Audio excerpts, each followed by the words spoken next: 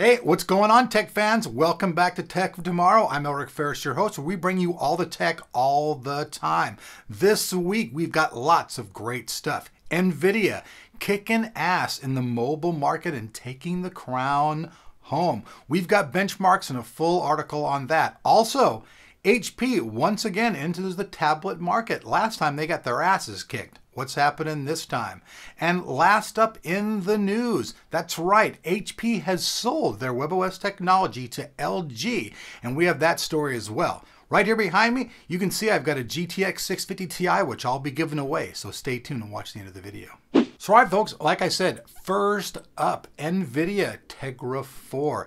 It's been released. At CES, they made the bold statement that they were going to kick everybody's asses down the road. And right now, they have done that. Even the Exynos or the Qualcomm cannot keep up at this time, even though those people do, have some things in the work that are coming out. But for right now, the Tegra 4 is the king of the ring in mobile technology. They are kicking ass. Over on our website, we have a full article and the benchmark. So if you guys want to see how fast it is against all that stuff, take a look over there. Also, next up in the news, HP once again enters the tablet market. Now, the first time they came out, they had one that ran an OS that was WebOS, which we're going to talk about a little bit more in just a second. And that one was a complete and total failure, and it ended up selling at a discount in the market for about 150 bucks. Now, I bought one. I actually currently still have it. I don't use it anymore. A friend of mine does when he comes over, but their original one to the market lost. Now, they're coming out with an Android version. It's going to be running 4.1.1. This is the version of Jelly Bean that's really popular right now. It's pretty much been stabilized out, no problems. These guys want to make sure that they're not making any mistakes. Now, all the features on this thing are pretty decent. It's going to come into market at about $169. Now, some people are really bitching though, because the sound is basically the Beats by Dre audio solution. Now, a lot of people aren't liking this whatsoever. Most of the complaints I hear, they're saying, man, as soon as I saw that, I have no interest. So what do you guys think?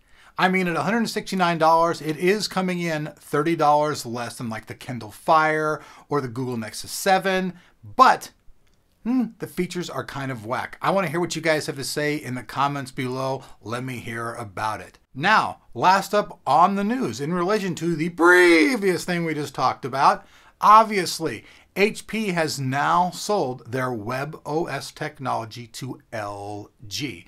Now, they haven't sold everything off, just a lot of parts of it. And LG is going to now develop this and try to do some smart TV with it. Now, the people at LG, when they were approached and they were asked about this, they seemed a little unsure of the directions they were going to. In fact, the person who was being interviewed actually just stopped and was like, huh?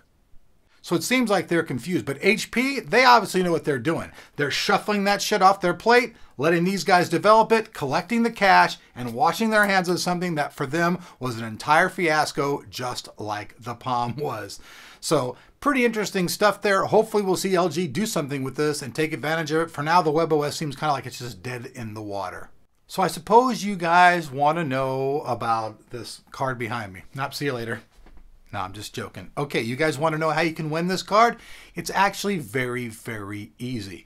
So far, I want to thank the people out there who've been following us on Twitter. Mr. Mike Fish, thank you very much. We're actually going to have a picture of this guy winning his prize and getting it in the mail. He's a very happy camper. So what do you got to do to win? Well, all you have to do is follow us on Twitter and make sure that you tweet all of our news articles and reviews as they come out. Now, the really cool thing is you can enter as many times as you want. Just make sure that you use the hashtag, which we're all famous for here, of Give Me the Card Bitch. If you don't want to say Give Me the Card Bitch because you have some, strange reason you don't want to say that, then you can say Give Me the Card Please. I'll accept that for now.